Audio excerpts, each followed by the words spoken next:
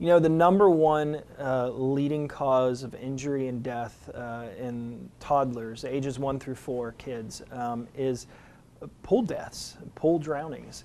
And it's a major issue all over Florida and even here in Polk County. Now, one of the things that Polk County is doing, fire and rescue, here in Polk County is putting together a campaign, an awareness campaign to talk about the reality of pool drownings. So here to talk to us today is Assistant Chief Rick Parnell with the Polk County Fire Rescue, and also Rescue Chief Benny Luke. Guys, thanks for coming on today. Glad to be here. Now, here in Polk County, we're kind of used to, you know, the pools. We know, you know, we know how to deal with them. But there's a lot of things that kind of slip by people, right? Absolutely. The pools are so common here, and sometimes it's the most common things that you take for granted. It's true. And so some of our residents, mostly visitors that are not used to having pools, when they come to visit Polk County, a beautiful place, the weather you can't beat it. It's wonderful all year round, and they get complacent and they leave the doors open to the pool area, and their children are not used to being around pools or water in general, and bad things happen. Yeah. Now, I alluded to it in the introduction there that, you know, toddlers, it's the number one cause, but it's not just toddlers that are affected by this, you know, the pool deaths. It affects children all the way up, right? Absolutely. The next group is the age, I think, 5 to 10 is number 2. So you can see as the kids get older, number 2 is there, and there's a gap, but as kids get older, the numbers go way up again, and this is like the teenage group. And they tend to drown in places like lakes and beaches because they're doing more challenging things, and it is usually a male. But as Rick was talking about people coming into the county to vacation and so forth, and that being an issue, it's also an issue with people that have pools and their children, and they're used to the pool being there. And in Florida, they have a campaign now. It's really called 3 Layers of Protection, and it starts with supervision, then barriers, and then have an emergency plan, emergency preparedness plan to respond if there is an emergency. And supervision is important. You've got to watch these 4-year-olds. From crawling to 4 or 5 years old, children will, they'll find a way to get to a pool if they can from their own home, from a sliding glass door, a window that's not locked and so forth. They've learned that they can find something to climb on to get to a lock. Yeah. And the second barrier would have to be a barrier between the pool and the home, such as the barrier fence that we commonly see. Kids most commonly drown in their own backyard swimming pool, and these barriers will help with that. And when we talk about supervision, many times families have gatherings for holidays and so forth, and the most important thing here is to remember when we have a large number of people gathering, someone has to watch the pool and the children in the pool. And we always tell people it also needs to be truly sober supervision. Everyone's having a good time. Someone might decide to have a few beers. People that are going to watch the children in the pool have to be completely sober. Yeah. I mean, your child's life is at danger every time you have them out there near those bodies of water. Well, and as you'll hear from the facts, it happens so quick. It seems like seconds, not even seconds. And in 5 minutes time, it's over. Yeah. In 5 minutes time of inattention. So it's happened so fast. And as Benny has found, done the research, it is so silent. You don't hear anything. There's no screaming, there's no thrashing around. Especially those little kids, I mean, they go in, they go down. They go down. They don't know how to doggy paddle or stay afloat. You know, you're correct. You know, an adult, if we see a car coming, we will turn and run away, try to get away. A child will stand and freeze. The same with a pool. If someone can't swim and they're an adult, from life's knowledge, they're going to try to fight to stay above water. A child, a 3-year-old, when they hit the water, they generally just panic and freeze. So they don't splash. And usually they're reaching out to get something, and they just kind of lean into the pool. They don't dive in or jump in like. I hate to even think about that. So it's truly almost quiet. As a matter of fact, one of the phrases they tend to use is quick and quiet. And as Rick said, 5 minutes or less is very common the last time they saw the child. You know, it's interesting. I'm thinking about, I've seen some of your commercials, and you know, one of them shows a gate that doesn't close the whole way because a toy gets stuck there, and how simple of a thing that if you're not paying attention, how quickly that one little stupid toy can be the difference between your child surviving and not even getting to the pool, or falling in and losing their life. Absolutely, and we're just so attuned to this. You know, we tend to look at, as firefighters and paramedics, we always look at the surroundings and look at possible things that could cause harm to people and things like that.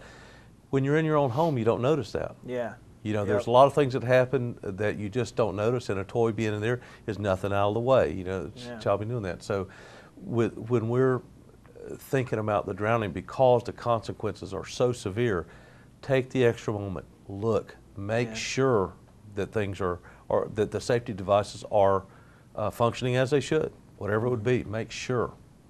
And you guys are the ones that are out there on the front line. Your teams are the ones that are responding to these emergencies, and how devastating it must be for them to come into one of these situations. I mean, I can't even. Well, this is probably one of the parts that's most near and dear to my heart. I ran a call. I go out from time to time. We go out and ride with our crews to see what things are, how things are happening, and of course, one day we got a call for a near drowning up in the northeast part of the county. And as I got on scene, I'm not as medically trained as most people in the department, and you know, I'm administrative, so I'm better off to stay out of the way and let the truly talented people work that's on our team. And I was looking around, and you know, we had a helicopter there that was going to fly the patient out, the little child. They were intubating him, you know, IVs, everything. A number of fire trucks on scene, number of the ambulances, the crews, the hospitals, and I stepped back and looked at not only just a terrible threat to life, but the cost of what of our good system that we have in place, all the people there. And then I noticed, as you were mentioning, after the child was flown out, and you look at the crews and the devastation in their eyes to have held a child in their hands that may not live. It's just a terrible emotional aspect on our crews and on the parents, and it's just a no-win. It's terrible. Even if the child survives, what the family and what the crews go through for days until you find that out is just heart-wrenching. The stress is unbelievable. And I have to imagine, I mean, I know you guys are saying take 60 seconds. That's all it, I mean, that's all it takes. That's all it takes. How quickly something can change like that. You know. Yeah, that's a good point. Today, it's you know, it's more than what we've always heard in the past. You can be distracted by the phone, by someone at your door, items in the kitchen. You know, you're manning a kitchen and you leave the child for just a minute, or leave a door open when you're running back in and out. But now we also have all the electronic devices. You could be virtually near the pool, reading your emails on your tablet, on your reader, and you may not realize something went wrong in the pool. And that's, again, it's quick and silent. And with today's electronics distracting us, that's even another concern. Yeah, and it's so, I mean, the tragedy is this is so preventable. I mean, you look at car accidents and things like that, and you just know that when you're on the road, this is a possibility, this is a reality, and there's not that it's not preventable, but there's not as much that you can do, you know, with a car accident. You can drive safe, but there's always somebody else on the road. But these drownings are so easily preventable by just taking some simple steps. Well, we show in the videos, and we really believe this. It is 100% preventable. I talked to one of the helicopter crews that wanted to participate in our campaign, and we had already secured all the funding and things that we needed, and pretty much had everything completed. But they felt so strongly too, because of the effect on their crews, that they wanted to participate some way. And I said, I was telling them, I said, you know, if I had my way, I'd put you out of business as far as drowning goes. If this is successful, you will never run another one in Polk County, which is what we want. You know, we'd like to happen. We know that's not realistic, but and they're more than happy to not run any more child drownings. Now I know that you guys have developed a few simple things. I know that you've developed some stickers to put on windows and things like that. Tell me a little bit about some of the steps you're taking to help this campaign to get some awareness out. Well, we developed some campaigns mostly around the stickers and physical things that there's a QR code on there that when you shoot it with your smartphone, it'll take you and show you some of the drowning prevention videos. The issue was, how do you reach primarily the tourists that come to Polk County? They don't typically read newspapers when they're on vacation, or if they do, they want to read their hometown. They do that on their tablet or their laptop. So we worked in coordination with the rental agencies in the short-term rentals business, houses that they rent out, and they were very cooperative. They wanted to help also. So we're having these stickers placed on the sliding glass doors, low and high. A, they liked them because they have a lot of people that walk into the sliding glass doors not seeing it. And B, it's a reminder when you walk in and you see that drowning prevention, that it heightens your awareness. Constant reminder. It's a constant reminder as you're walking in and out of that door.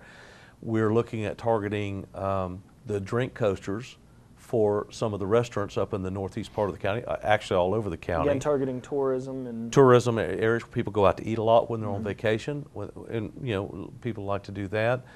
We're looking at also putting them in the movie theaters during those announcements phases before the movies. Try to target those things that people that are here for recreation like to do, and to maximize the effect of the dollars that we're having to spend. That's great. I can't say enough about the work that Polk County Fire and Rescue does. I have the opportunity to work closely with your PIO, with your Public Information Officer, and I get little glimpses of what you guys do, and it blows my mind the amount of training, the amount of dedication, and the amount of services that you provide to the residents of Polk County. And personally, I say thank you. We thank you. Thank you. Our crews, our paramedics, the EMTs, the firefighters,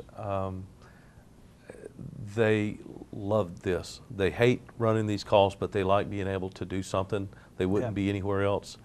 And they feel, to use an old phrase, they feel your pain. It's as devastating on them as it is if it happened to their own families. And so they are truly dedicated men and women that go out 24/7, 365. They're out there hopefully producing a good outcome, and sometimes it doesn't always go that way, but they give it everything they have, and like you say, the training, the equipment, the Board of County Commissioners and the county manager, very supportive of the Fire Rescue Division, very pro-safety for the county residents and the visitors. We want this to be a place that people feel safe and want to come to. Absolutely. And have a good time and not go away with a memory like that you'd like to leave. Guys, thank you so much for coming on. It's a pleasure, and as always, whenever you guys have stuff to come back and share some more safety tips with us. Let us know what's going on in the realm of safety. Thanks, guys. You're welcome.